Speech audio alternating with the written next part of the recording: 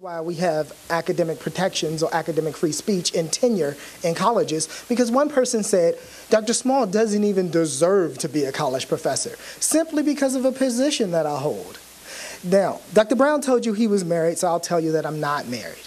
Dr. Brown told you he was straight, I believe, so I'll tell you that I'm straight.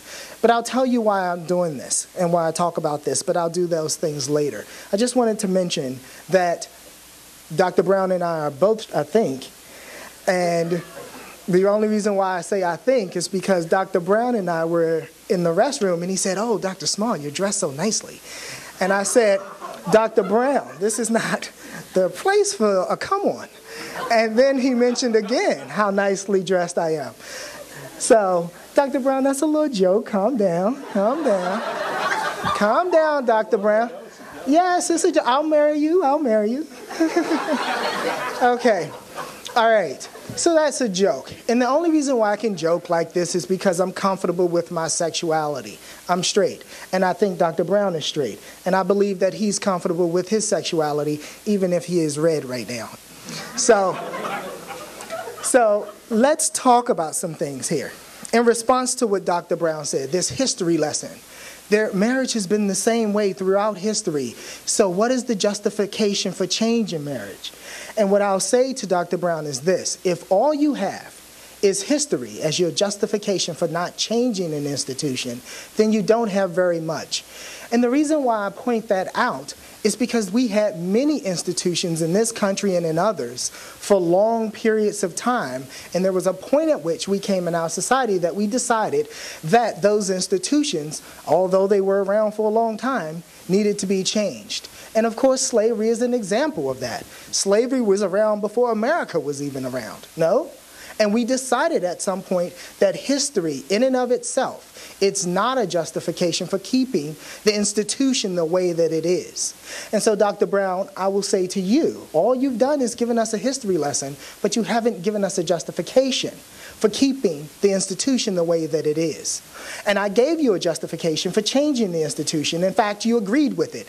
You said, sure, same-sex couples or gay people participate in society. But we are not treating them unequally when we don't let them participate in the benefits of societies.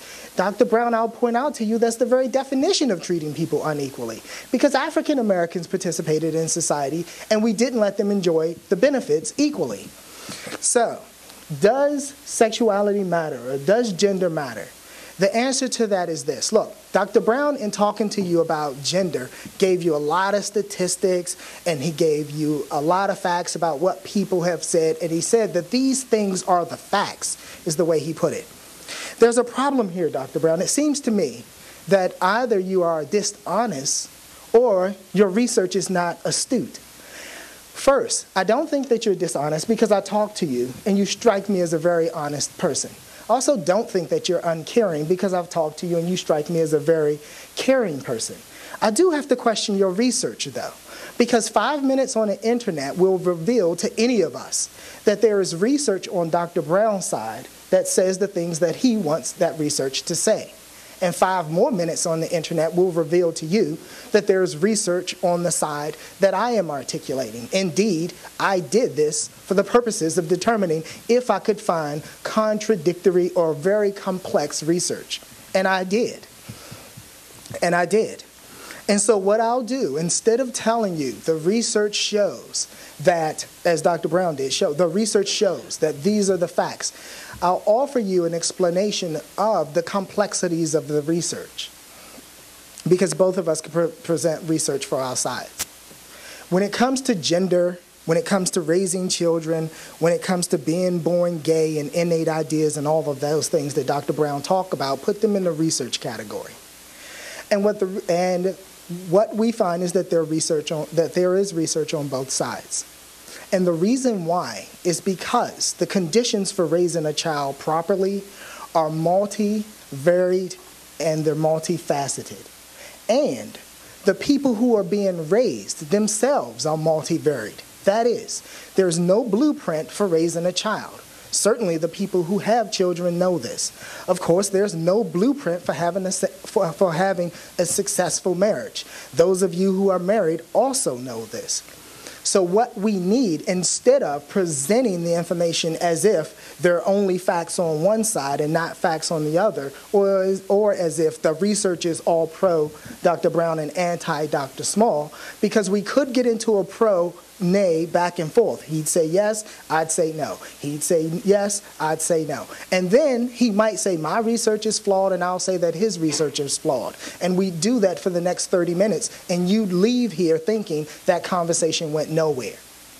So instead of doing that to you, what I'll do is point out that because raising children, having a successful marriage and all of those things are very complex and idiosyncratic to the people who are being raised or the people who are in the marriage, what we need when we're talking about doing this properly is to provide children and those people with the necessities of life. Education, a safe, loving home environment, and so on and etc. And in addition to that, what we need are parents who are responsive to the needs of their particular children.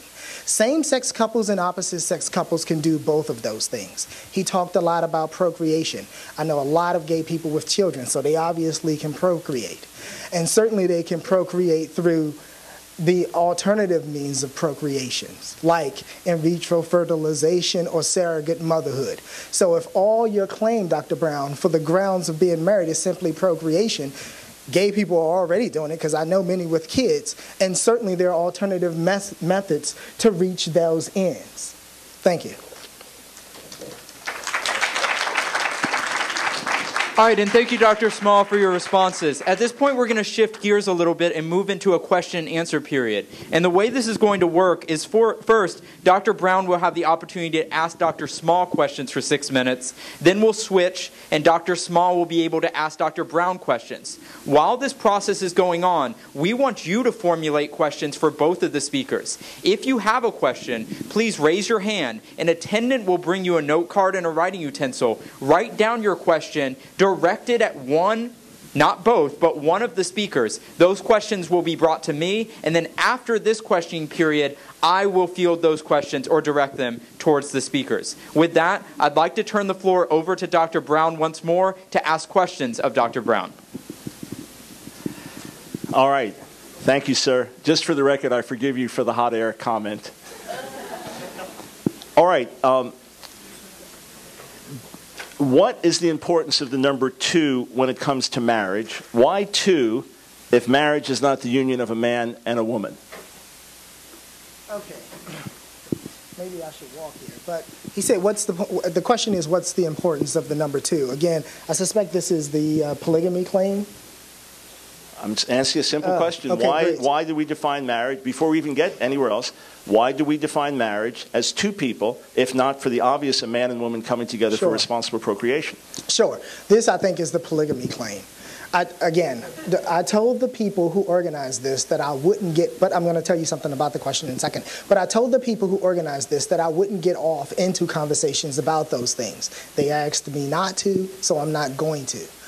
But what I will say about this polygamy claim is that it results in what's called a red herring fallacy. Excuse me, it's not a polygamy claim. I didn't ask that question. I'm not asking a word about polygamy. I didn't say it. I'm not thinking it. I simply asked you, why is marriage defined as 2 people? Because I have constantly, from beginning to end of my presentation, have given justification for marriage. Although you say I haven't, I've given it perpetually, and everyone here can recognize that. So the question is, why do we define marriage as the union of 2 people if it's not male and female? Great. Okay. He's asking, why do we define marriage as a union of 2 people without any other claims behind it? The easy answer to that is we've simply defined marriage that way, and the question about other things have not yet come up. If it does, I'll be happy to debate you when it does come up. Oh, okay. So there's no reason why it's 2. It could theoretically just as well be 3 or 4. Theoretically. Theoretically, sure. Okay, thank you. That answers my question wonderfully. All right, next question, sir. As far as society is concerned, is there any difference between same-sex marriage and heterosexual marriage? Okay, I can't speak for all society because I suspect that different people in society will have different positions on this. So you wanted to know whether or not, as far as society is concerned, there are differences. Well, I can't speak for all society. And to the question of whether or not they'll think differently, the answer to that is obviously yes. How do we know? Because it's reflected